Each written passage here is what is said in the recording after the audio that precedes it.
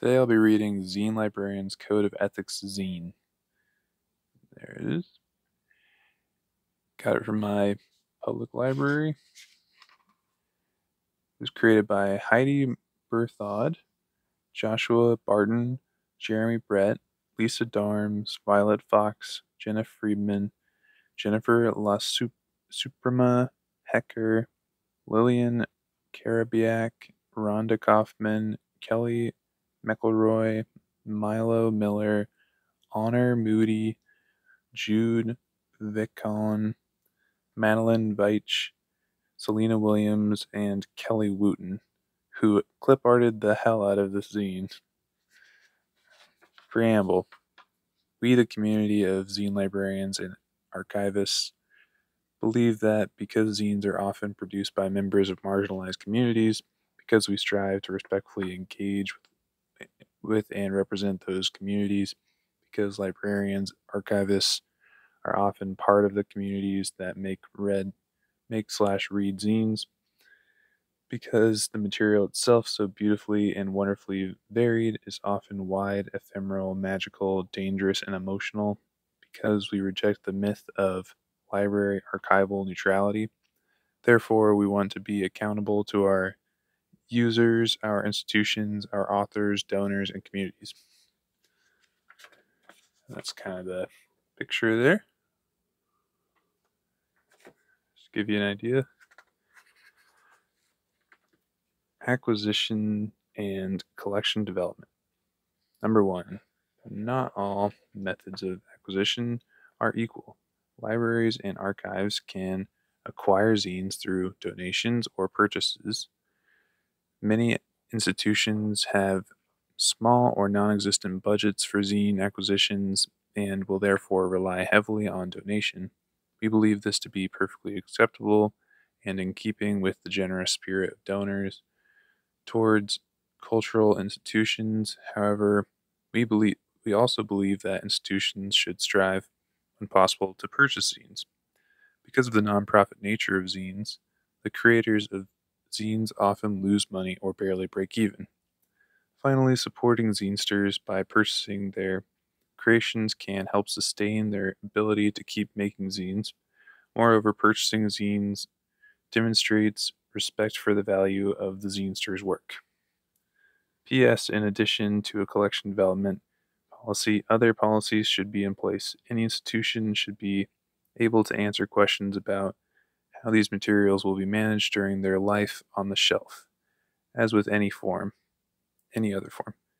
Rather, zines will require policies on issues such as how to handle duplicate titles or when weeding is appropriate.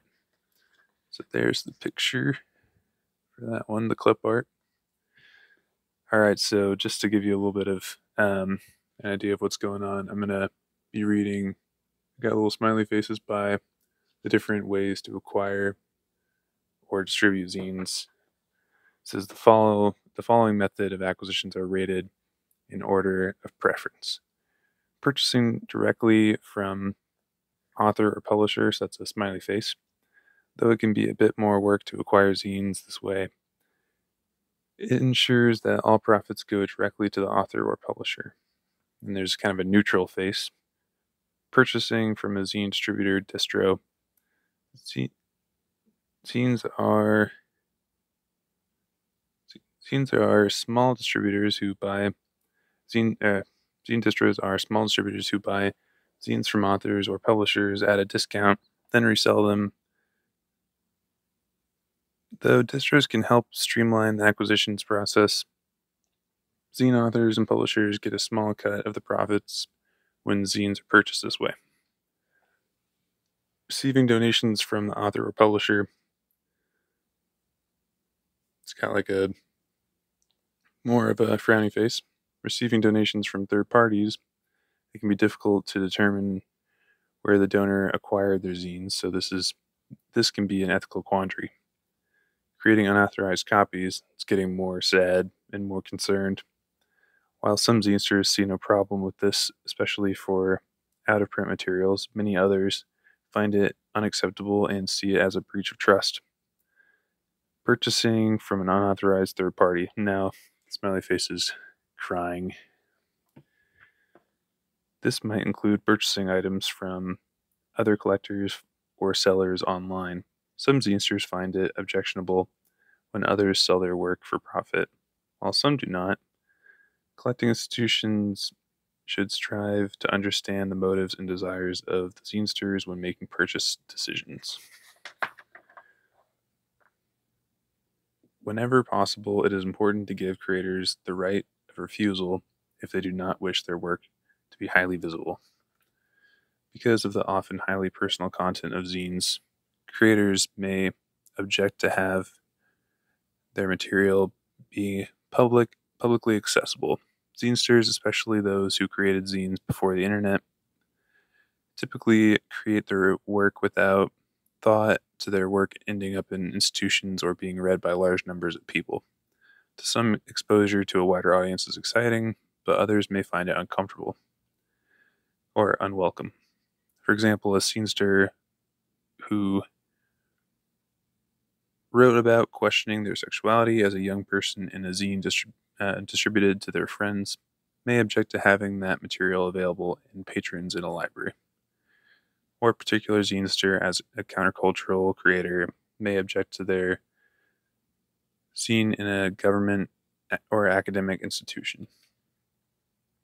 I think this is really, just as a side note, I think it's a really important point because I think a lot of times with the kind of the entrepreneurial mindset, you think, I want to get this out to as many people as I possibly can. I want to make my zine like a big magazine or something, but it's not really the point of zines.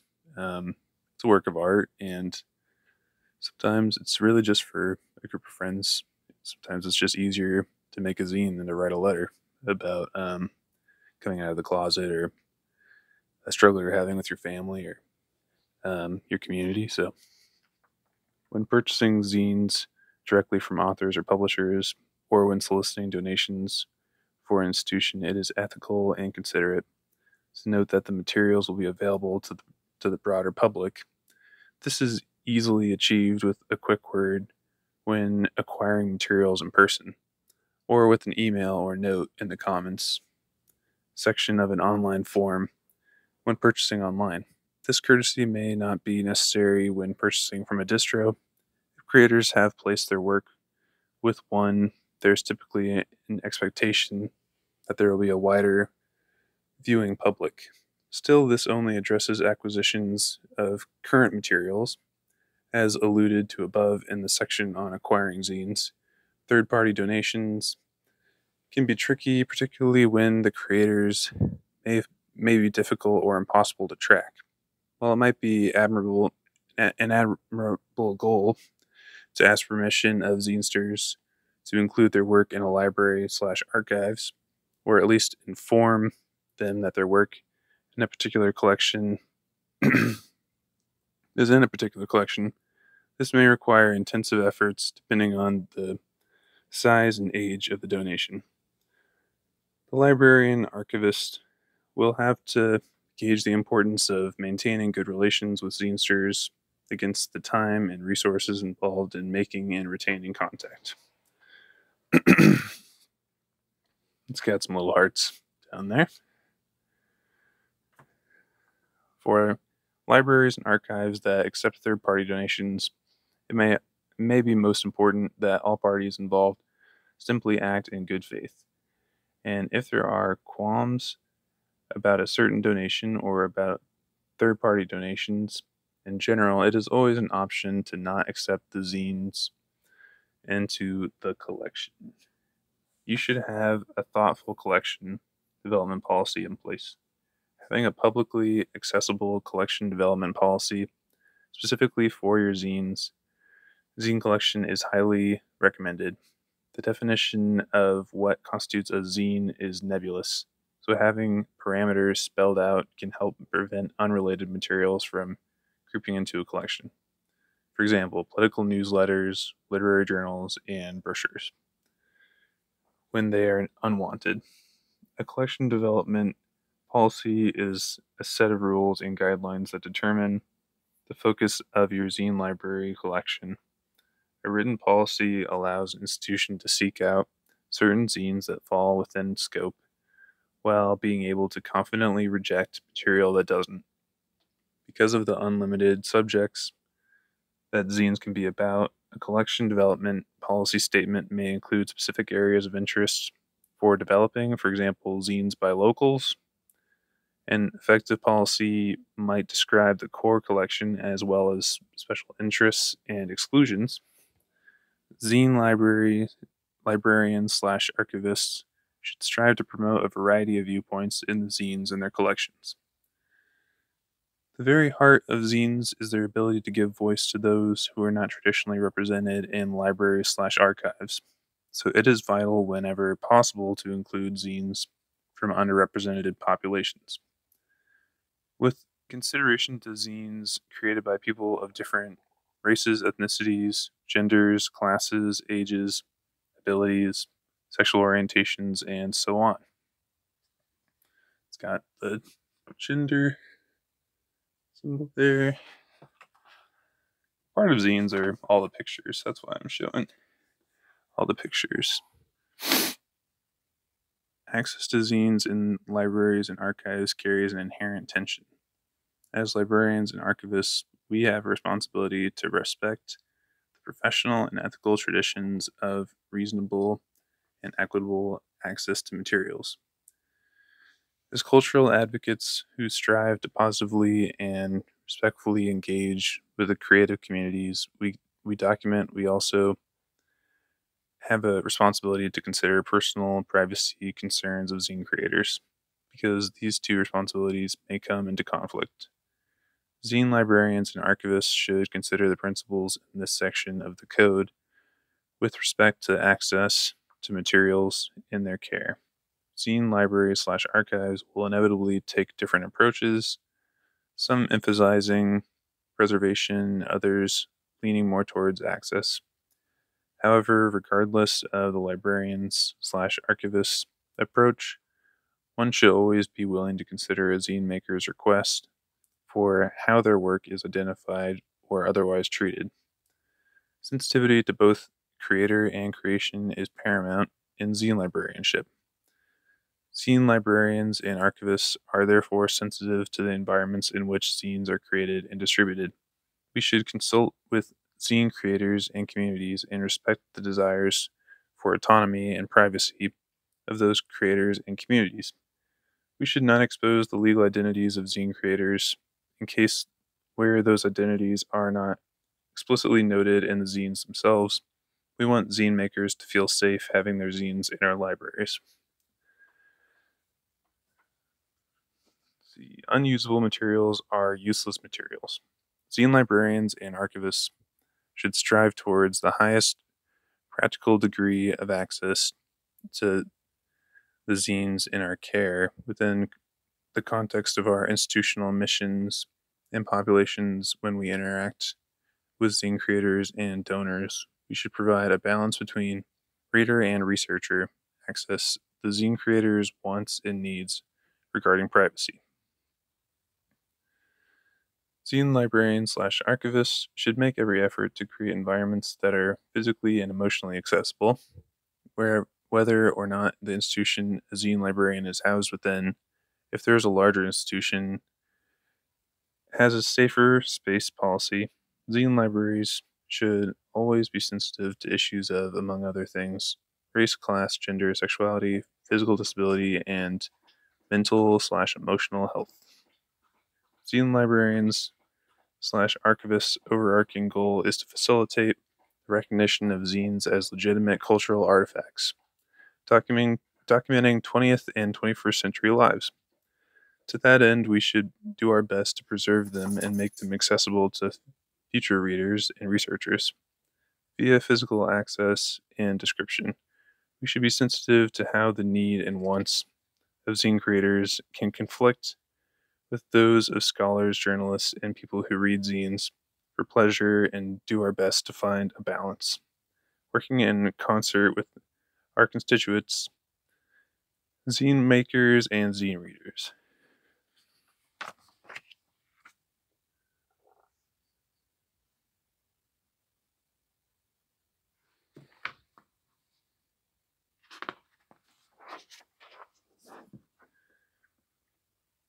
Preservation. The special nature of zines should be considered as a part of preservation. Given the ephemeral nature of zines any zine may be a one or a few of a kind item. Proper preservation of materials that meets the needs and requirements of an institution or zine collecting body should be used in order to keep zines in proper condition, whether they are circulating or not. Zine library preservation practices run a full spectrum from little to no active preservation to housing them in acid-free folders and boxes or plastic envelopes. The key is to find what level of preservation fits the use and budget of the collection. It is also important to note that many zine purchases come with extras that libraries or archives may not be accustomed to receiving. These extras may include free zines, pins, stickers, handwritten notes, and elaborately decorated envelopes. It is important to consider if these items will be saved, and if so, to make sure that the staff who deal with receiving are aware that certain pieces will require special handling. For instance, these additional materials may be discarded, shelved, or housed with the zine, or housed separately from the zine in its own collection. Use. Whereas we define access as engaging with zines online or in physical locations such as zine libraries / archives, or at least zine fairs, use is use in this code refers to the reproduction of zines or quoting from zines in another source. Reproduction can include copying zines in their original formats and redistributing them, printing portions in books, or any kind of online sharing. From comprehensive archival projects to publishing images in online newspapers, blogs, or any form of social media, this section of the code is a guide through questions of zine usage, as well as providing best practices and ethics regarding copyright and permissions. Copyright left, Creative Commons.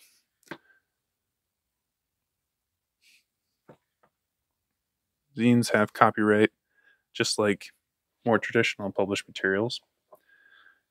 The U.S. Copyright Code allows librarians and archivists to make copies for researchers to use for their own research.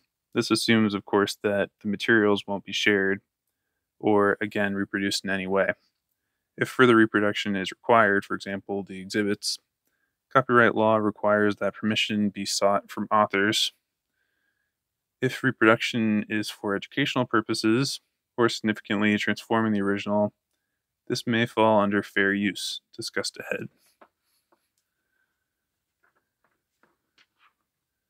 Zine usage has a particular context or contexts associated with it.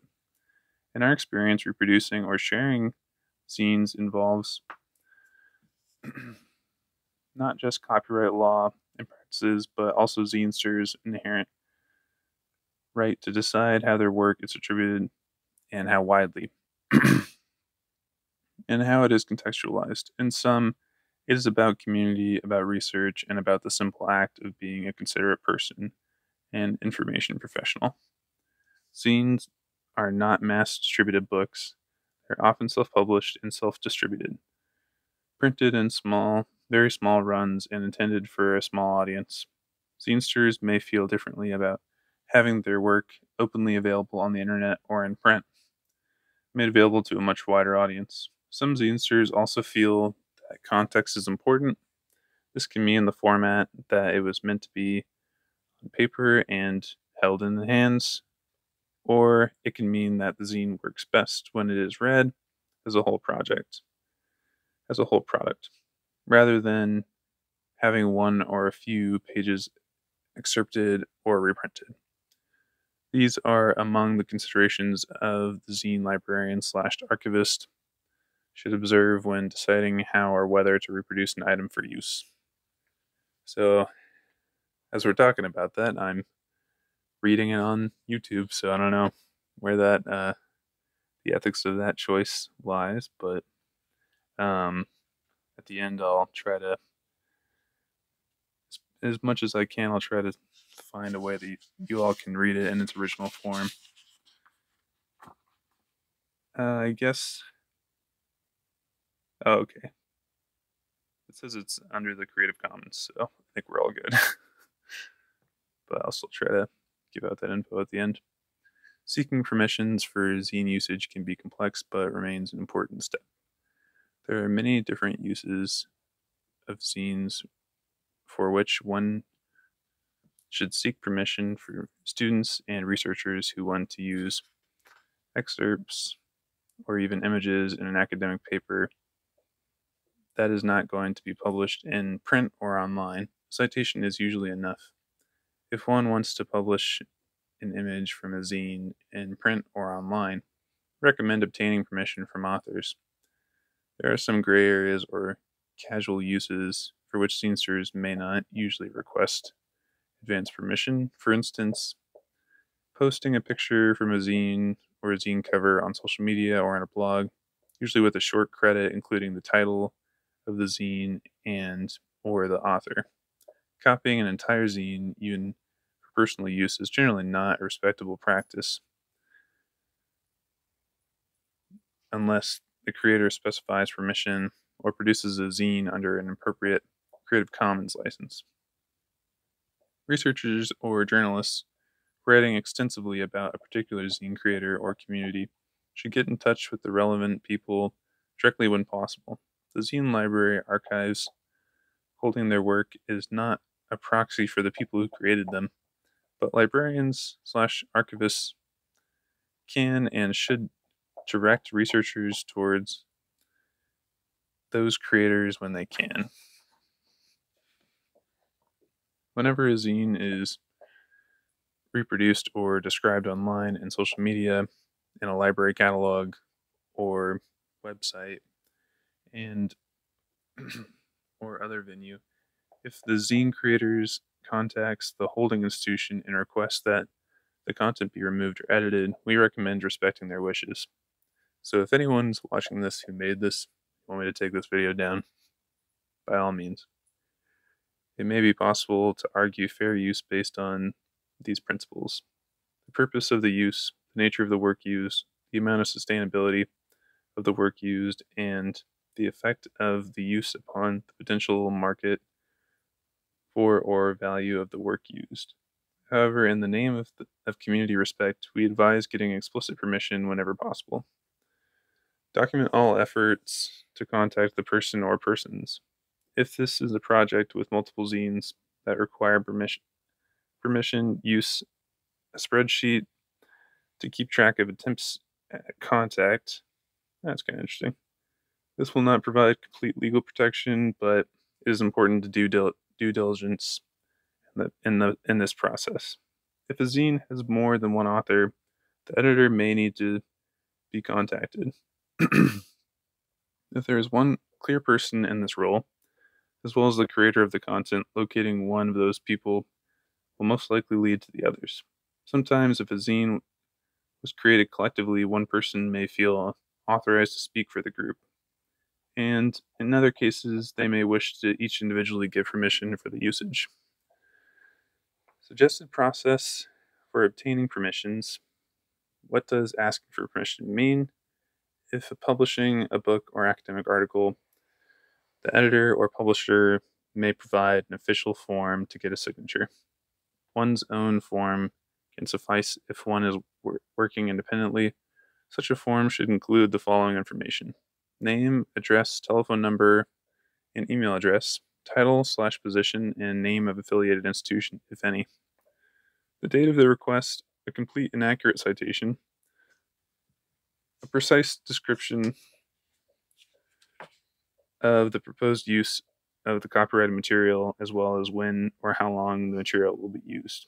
A signature line, the copyright holder, including their title if they are representing a company, and the date. Tracking down the creator of a zine can be difficult, particularly for those published in the 1990s, pre-internet email times, or under a pseudonym. If contact info is available on the zine itself, try using that or searching online for an email address, blog, social media, etc. To make the request, the Zine Librarians email list or other forms may be helpful in tracking down people. And then it says, gives a URL. It says groups.yahoo.com/neo/groups/Zine There's the pictures.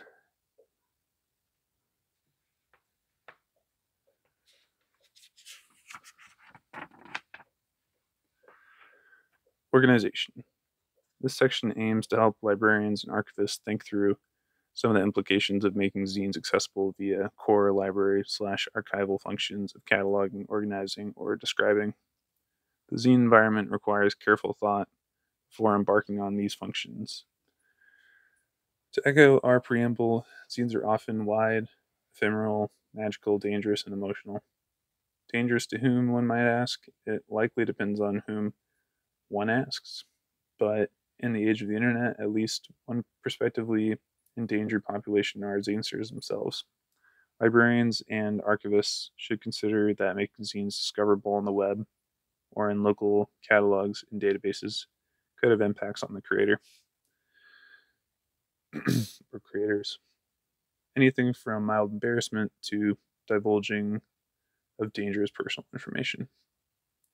Zine librarians/archivists should strive to make zines as discoverable as possible, while also respecting the safety and privacy of their creators. There are several aspects of organizational descriptive work to consider when processing zines. Levels of description.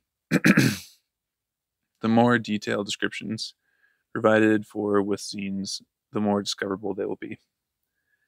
Within the specific conventions of collecting institution, zines should be described as fully as possible, but with sensitivity to the amount of private information or living persons that might also be revealed. Identifying zinesters. In general, use the form of name on the piece being cataloged. If reconciling forms of names to an authority file, use care to identify sensitive cases where the author may not want their full name associated with the zine. Be prepared to receive and respond to requests to change or remove name information in catalog records for zines. We encourage but do not mandate deference to zine creators' wishes in this regard. Authority data for zinesters. When creating authority record for zinesters, refrain from recording more personal information than is necessary or required to identify the person under the rules or conventions of the authority file.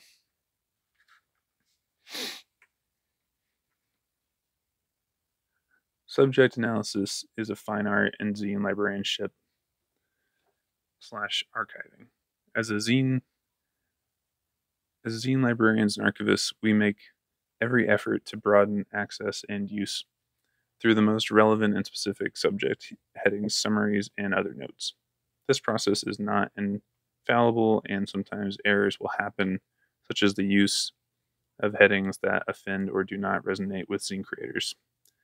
It's important that ways be found in the process to invite feedback and create avenues for both authors and users to request revisions to a record. With subject analysis, note that subject terms can be controlled or uncontrolled. Controlled terms have the benefit of linking a user to larger swaths of related resources. They come from controlled vocabularies or subject thesauri, like Library of Congress subject headings, Library of Congress genre, form thesaurus, art and architecture thesaurus, anchor archive thesaurus. In assigning subject headings to zines, we recognize that there will be imperfect fits and that catalogers must balance collocation and discoverability of materials with using the language and terminology of zine authors. Subject access can be enhanced with uncontrolled terms and keyword-rich summary notes. Beyond subject discoverability, note that when no thesauri have the right terms to address a particular issue or community represented in a zine, uncontrolled terms will at least make a record more keyword searchable. Uncontrolled terms might be terms used on the fly by the cataloger or terms pulled from the resource itself. Getting more significant keywords or phrases in a summary note will also achieve this and give users a better sense of the zine to boot. Additional considerations for zine subject analysis. If the zines reside within a larger collection, using some headings from the standard thesaurus adopted by your library or collection, Library of Congress, subject headings, Sears, will make them more discoverable when zines turn up alongside books, movies, and other kinds of information in a catalog search. Users will have greater access to alternative perspectives when using a thesaurus. Adhering to its documented rules for use creates better collocation,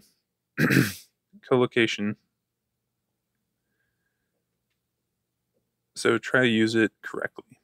Supplement more formal or established thesauri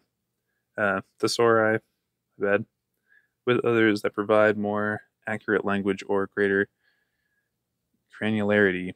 Some examples of thesauri to look at include the zine-specific Anchor Archive thesaurus or the visual art-focused art and architecture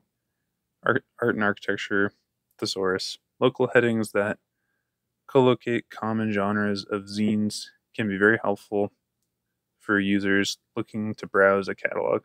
More thorough discussions of subject analysis for zines can be found in the 2013 article Freedman, Jenna, and Rhonda Kaufman, 2013, Cutter and Paste, a DIY guide for catalogers who do not know about zines and zine librarians who do not know about cataloging, in Informed Agitation, Library and Information Skills in Social Justice Movements and Beyond, edited by Melissa Monroe, Library, Juice Press. And there's a website, but it's covered up by a library label, so I can't really read it. Yeah, well, that was kind of neat. Sorry I fumbled a few times there, but yeah, it's kind of fun to read a zine on here. I'm somewhat getting back into zines after a long time.